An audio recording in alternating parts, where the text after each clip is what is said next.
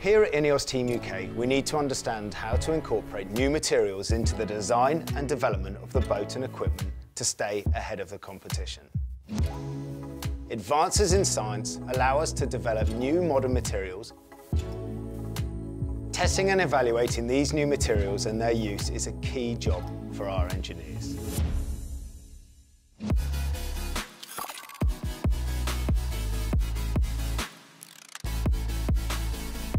Because the weight of the boat is set by the America's Cup rule, we have to try and maximise the strength and the structural properties of the boat versus trying to keep the weight down as much as possible.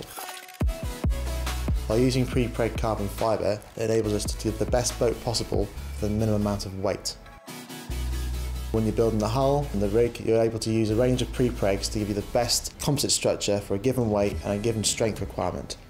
By using pre-preg carbon, it basically means we build the most efficient and lightest boat possible for both structures and performance.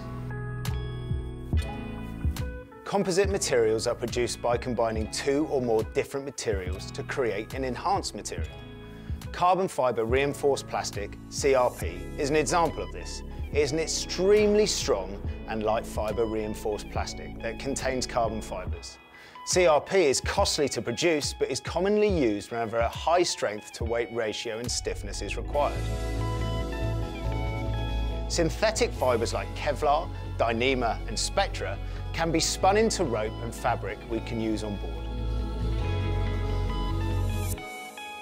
Understanding material properties and their strength is key to building our advanced AC75 race boat, where high performance and cutting-edge technology is at the core of everything we do.